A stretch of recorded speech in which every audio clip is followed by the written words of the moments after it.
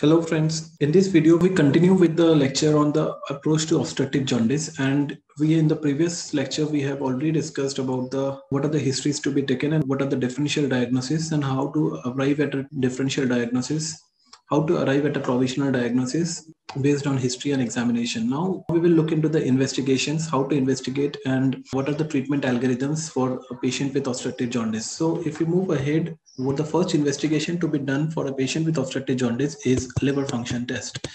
Now the liver function test is the first and the most useful investigation to establish the diagnosis, and for this we are going to find a raised alkaline phosphatase, which is very hallmark of obstructive jaundice. Also, we will be looking into the total bilirubin as well as the direct bilirubin should be usually more than the indirect bilirubin. And the third thing, we will be also looking at the albumin level in a patient with obstructive jaundice, because these patients, because of the obstruction, the liver synthetic function decreases with time and the nutrition status, and therefore the albumin synthesis decreases. Further, if the obstructive jaundice is due to malignancy, due to chronic dietary restriction, due to chronic anorexia and loss of appetite, the patient might be having low albumin in the plasma. So LFT also reveals albumin level, which might be low in some patients. We should also get a PT-INR done, which reflects the coagulation profile for this patient, because these patients, because of cholestasis, have decreased liver function, and the coagulation factors, the vitamin K coagulation factors are decreased, and so the prothrombin time or the INR might be deranged. So we have to look into the PT-INR as well. Once we have established the diagnosis of obstructive jaundice, the next investigation is an ultrasound of the whole abdomen. Next, we go for an ultrasound of the whole abdomen. Now, what are the things we are going to look into the ultrasound of the whole abdomen? If we do an ultrasound, the first thing that we are going to look at is the hepatobiliary tree. In the hepatobiliary tree, we are going to specifically look at the gallbladder. We are going to look at whether there is any gallstone present or not, because sometimes there might be multiple gallstones which might slip into the CBD and responsible for scoliocolithiasis and obstructive jaundice. Simultaneously, we'll be looking at the liver, whether there is any hepatomegaly or any metastasis to the liver or any portal lymph nodes enlarged. Also, we will be looking at the extrahepatic and intrahepatic biliary radicals. If only the extrahepatic biliary radical is dilated, we should think about conditions like choledochal cyst. If both extra and intrahepatic biliary radicals are dilated, we should think about obstructive jaundice. We should think about mechanical obstruction. So extrahepatic biliary radical, we are going to look at the CBD and the diameter of the CBD. Because if the CBD is dilated, it might be due to stone or it might be due to malignancy. We have to find out the diameter of the CBD as well. We have to find out whether the intrahepatic biliary radicals are dilated or not. Apart from this, we are going to look at the pancreas, whether any mass is seen in the pancreas or not. If mass is seen, then what is the site of the mass, what is the extent of the mass, and whether there are any adjacent lymph nodes which are enlarged. Though ultrasound is not very sensitive for a pancreatic mass, still for screening purpose, ultrasound can be done as a first line investigation. Then we do check for ascites and lymph nodes. So these are the findings we are going to look for in an ultrasound of the abdomen. Now, depending on the ultrasound finding, we have to decide what further investigation we will be looking for. If the ultrasound of the abdomen is suggestive of some stone disease, suppose there is some stone in the gallbladder or multiple calculi in the gallbladder with stone in the bile duct, then the management approach will be different. And if the ultrasound is suggestive of some mass lesion, then the management approach will be different. We are going to look at the individual approach in detail. Now, if the ultrasound is suggestive of some stone in the common bile duct, we will go for an MRCP. This gives a better anatomical delineation of the entire hepatobiliary tree, and we can get an idea of the number of the calculi, the size of the calculi, and the exact site of the calculi. So once we have done an MRCP, depending on the finding of the MRCP, we will decide how do we deal with the stones in the CBD. Now, suppose if there is a single solitary stone which is less than 2 centimeter and which is present in distal part of the CBD, and in another situation there are multiple calculi, or which there are more than 2 centimeter size calculi, or the calculi is present in the mid or proximal part of the CBD. There are two different situations which can arise in an MRCP finding. So if the MRCP is suggestive of a single less than 2 centimeters distal CBD calculus, we can go in these patients straightforward with an ERCP. We will go for an ERCP and we will consider stone extraction via the ERCP. But if there are multiple stone more than 2 centimeter calculus, if they're high up in the CBD, in that case, ERCP is not possible. In that case, we can go for CBD exploration. Now, let us understand this in slight detail. We have done a CBD exploration. Suppose this is the CBD, and we have extracted the stones from the CBD. Now, after the stone extraction, there are two options we can do. We can either consider for primary closure over a T-tube. We can place a T-tube from here and we can consider a primary closure over a T-tube. Second, we can go for a biliary enteric anastomosis. We can either put a T-tube in this incision site and close this primarily, or we can bring a loop of bowel over here, either jejunum or duodenum, and perform a choledochojejunostomy or choledochoduodenostomy, or even we can perform a Roux-en-Y choledochojejunostomy. So these are the different options available if you find a stone in the common bile duct.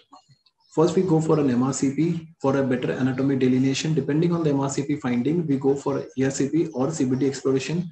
And after the CBD exploration, we can either go for a primary closure with over a T-tube, or we can go for a biliary enteric anastomosis. Now, if the ultrasound is suggestive of some mass lesion in the pancreas, next thing that we do is a CT scan, because CT scan is very sensitive for detecting the mass and also for staging of the mass. Before we move on to the CT scan, we should be knowing what type of CT scan we do for a patient with pancreatic mass. The CT scan that is done is a CECT whole abdomen. It is done in triple phase. It is done in pancreatic protocol.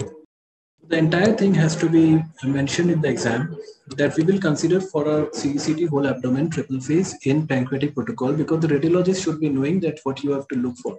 Now, what is this triple phase CT scan? The triple phase CT scan means the first phase is the arterial phase, the second is the late arterial or parenchymal phase, and the third one is the portal venous phase. Usually the arterial phase is around 20 seconds when the films are taken after 20 seconds of injection of contrast. Late arterial is around 40 seconds of contrast, and portal venous phase is after 40 seconds, which is around 70 seconds of injection of the contrast. So these are the three phases. Definitely before this, we take a pre-contrast or non-contrast film to compare the enhancement later with the contrast films. Now, what is the purpose of this individual phases? The arterial phase can depict tumors which are highly vascular, hypervascular tumors. The hypervascular tumors can be identified in the arterial phase, and the parenchymal phase, the differentiation of the tumor is the maximum. In the portal venous phase, we can identify the venous encasement, whether it is present or not, because that will decide the resectability of the tumor. So in one word, CT scan is used for staging of the mass. Now, depending on the CT scan finding, once we evaluate the CT scan, we can identify that the patient is either having a resectable tumor or a borderline resectable tumor or an unresectable tumor. If you find a resectable tumor, then we can go for Whipple's procedure.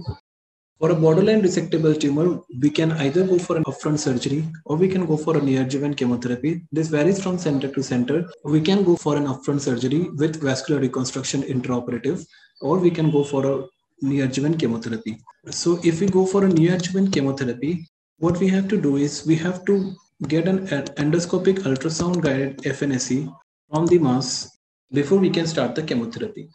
So endoscopic ultrasound guided FNSE is a must before we proceed for a neoadjuvant chemotherapy. After neoadjuvant chemotherapy, we do restaging of the tumor, and after restaging, if there is downstaging of the tumor and amenable to resection, we can go for a Whipple's procedure. So this was the basic investigation, and based on the investigation, how do we approach a patient with obstructive jaundice? But there are a few other points that should be kept in mind while we are dealing with patients of obstructive jaundice. Before we take up any patient for obstructive jaundice, there are a few preoperative concerns that should be addressed. The first one is the patient of obstructive jaundice are usually dehydrated because of a lot of third space fluid loss. And this dehydration should be corrected with IV fluids. Usually normal saline is given prior to operation so that the dehydration is corrected well before surgery. Second is these patients might have associated coagulopathy due to hepatic dysfunction. And this coagulopathy should be corrected with vitamin K injection for 3 to 5 days prior to surgery. Third thing that should be kept in mind is these patients might have nutritional deficiency because the patient might be having anorexia and might not be taking food well before surgery. So the albumin level should be checked and the patient might require parenteral nutrition or nutritional buildup before surgery.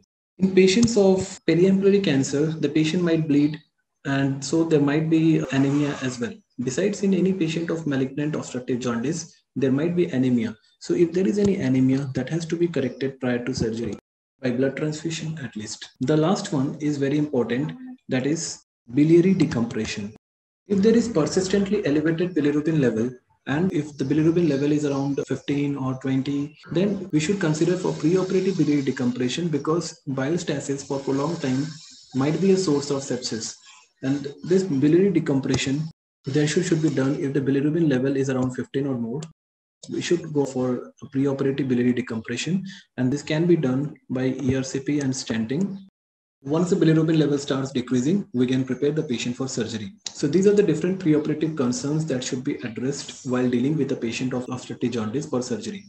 So now we know how do we approach a patient of obstructive jaundice, what are the different steps to approach a patient of obstructive jaundice, what are the investigations we do. If we find a stone in ultrasound, what do we do next? If we find a mass in ultrasound, what do we do next? We should also remember at the same time, if we are finding a mass in the ultrasound, there is also a role of CA99 to be done simultaneously. The CA99 has prognostic significance. It's a tumor marker for pancreatic cancer, which has prognostic significance.